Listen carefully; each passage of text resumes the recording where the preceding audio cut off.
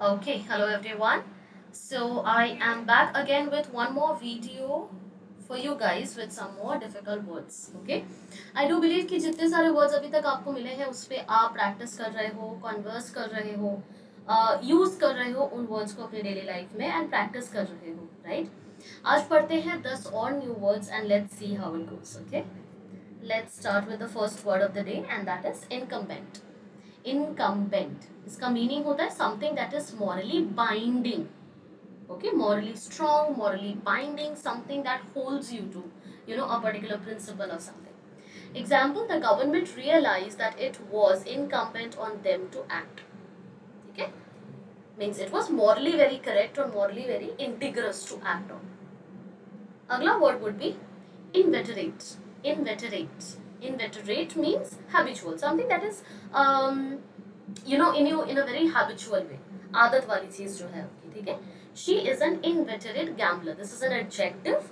ठीक है, gambler यहाँ पे आपका noun है और inveterate उसको describe कर रहा है या फिर further उसके बारे में बता रहा है. अगला word would be libertarian. Libertarian meaning someone who cherishes ideas of free will. Liberty से libertarian. ठीक है, liberty is what, where you have that power or that space to speak about your opinions about your thing or act in a certain way that you would like to, right? Libertarian would mean someone who likes doing that. Okay, example, he is studying libertarian philosophy, right, which clearly means someone who is very okay with expressing ideas of his own or something. Agla word is licentious. Licentious meaning someone who is promiscuous. Someone who is promiscuous. Example, the ruler's tyrannical and licentious behavior was very impressive or something like that. ठीक है, next word is largest. Largest, अब इसका large से कोई लेना देना नहीं है. ठीक है, largest is kindness or generosity in bestowing gifts or money. ठीक है, जब भी बात डोनेशन की आती है, पैसे वैसे देने की बात आती है या फिर किसी को गिफ्ट करने की बात होती है या किसी को भी कहीं पे भी कुछ देने की बात आती है, कंट्रीब्यूट करने की बात आती है, if you are very kind hearted और if you are very a person who is very okay with giving, who is very giving in nature, उसके लिए आप लार्जेस्ट वर्ड यूज करते हैं. The king can't Bairstow these costly ज्यूवेल्स with such a largest. Multifarious. Multifarious meaning multifaceted और diverse. कोई भी चीज जिसके बहुत सारे faces हो या फिर someone or something that is very diverse in nature, जिसके बहुत सारे parallels है, बहुत सारे verticals है, उसको आप कहते हो multifarious. Example is the university offers multifarious activities. मतलब बहुत diverse activities वगैरह यहाँ पे conduct किए जाते हैं. Okay? अगला word would be obdurate. Obdurate, obdurate करने का मतलब होता है बीइंग वेरी स्टबर्न यानी कि जिद्दी and refusing to change once opinion. Very अडैमेंट in nature कि मैंने जो सोच लिया मैं तो वही करूंगी. I am not going to change my opinion और व्यूज फॉर एनीवन. ठीक है, तो बहुत ज्यादा अगर आप अडैमेंट हो तो अडैमेंट का ही एक तरह से सिनोनिम होता है ये, स्टबर्न का ही एक तरह से सिनोनिम होता है, तो आप इसको इस तरह से भी याद रख सकते हैं कि ऑब्ड्यूरेट का जो सिनोनिम है that is stubborn and अडैमेंट. Okay, example, I argued this point with him but he was obdurate. ठीक है, बहुत जिद्दी था, बहुत अड़ियल था. अड़ियल is the perfect word for this one. ठीक है, अड़ियल का ही प्रॉपर जो इंग्लिश होता है दैट इज obdurate. ऑस्ट्रासिज्म. ऑस्ट्रासिज्म, ऑस्ट्रासिज्म का मतलब होता है एक्सक्लूडिंग अ पर्सन और certain section from society by majority consent. बहुत सारे लोगों के साथ कंसेंट लेने के बाद, बहुत सारे लोगों से कंसेंट लेने के बाद अगर आप किसी इंसान को निकाल देते हो किसी पोजीशन से, किसी पावर से, किसी ग्रुप से, किसी टीम से, अगर आप उसको एक्सक्लूड कर देते हो तो आप उसके लिए ये वर्ड यूज करते हो ऑस्ट्रासिज्म.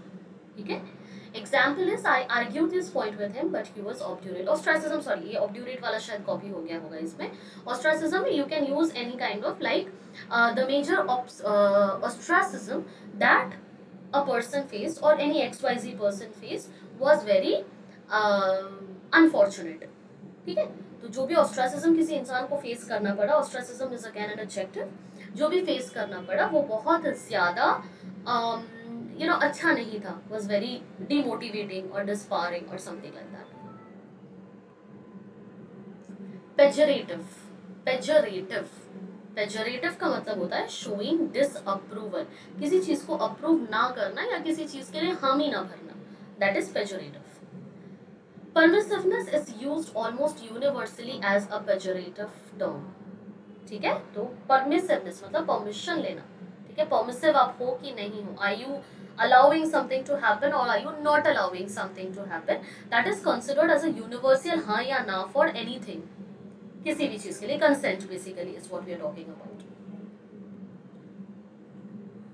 pertinacious, pertinacious which means someone who is stubbornly unyielding, मतलब बहुत जिद्दी है, अड़ियल है और कुछ आउटकम भी नहीं है, कुछ यील्ड नहीं कर पा रहा है या फिर बहुत ज्यादा प्रोडक्टिव नहीं है अपने काम में. She worked with a pertinacious resistance to interruptions, मतलब वो प्रोडक्टिव भी नहीं थी एंड साथ ही साथ she was very very अड़ियल और जिद्दी to give any kind of outcome. Right? Okay. I think that should be it for today. We can keep it up to here because काफ़ी सारे मेजर डिफिकल्ट वर्ड्स आज हमने cover करे हैं. आपके लिए थोड़ा ग्रास्प करने में टाइम और डिफिकल्टी दोनों चीज़ें लगने वाली हैं. Please make sure you use this words correctly in any kind of sentence. Meaning थोड़ा रीड करो, यूज़ करते रहो, ज़्यादा से ज़्यादा कॉन्वर्सेशन में यूज़ करोगे, खुद में ही ढल जाएगा कि क्या आपको यूज़ करना चाहिए, कौन सी जगह पे यूज़ करना चाहिए, कौन सी जगह पे नहीं यूज़ करना चाहिए. ठीक है, I think we would keep it up to here today. We can move again to the next word or next set of words in the next class or the next video, that is on Tuesday, upcoming Tuesday. Okay, stay tuned for more such videos. Please follow and make sure कि आप notes बना रहे हो, daily का daily update कर रहे हो अपने आप को न्यू vocabulary से. ठीक है, I believe the video was helpful for you guys. See you in the next video. Bye.